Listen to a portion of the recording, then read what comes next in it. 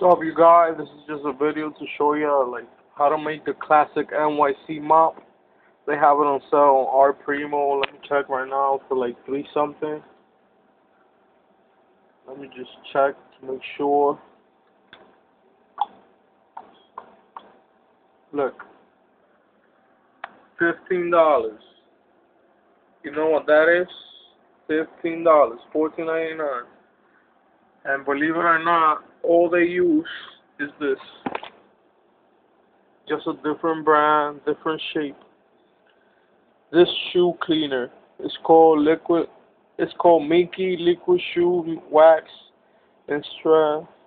Yeah, it's a shoe cleaner, whatever, for the shoe, the classic to go to weddings and stuff. So yeah, all you have to do with this, let me show you. Take the cap.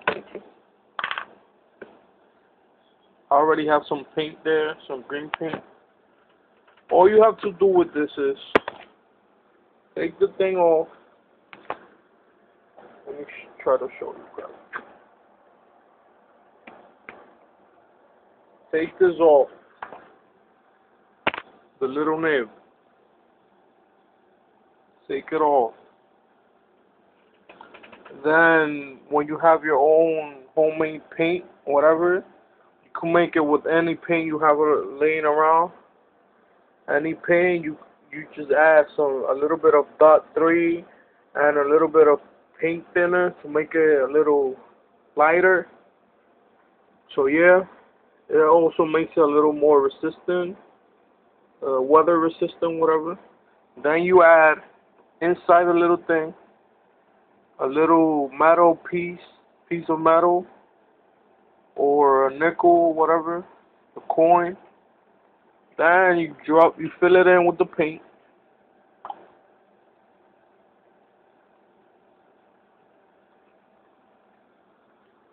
Let me try to show you guys how it works.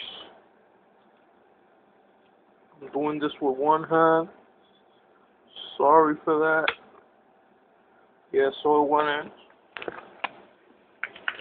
The little piece of metal is like, so when you shake it, as you can hear, it has a little piece of metal. It shakes well, the paint and all that. So yeah, then you press, and you could see, this is not the best paint, whatever, but it's pretty nice. Let me try to do it on my desktop. You guys could see it. I'm gonna try to do it here, my computer, whatever.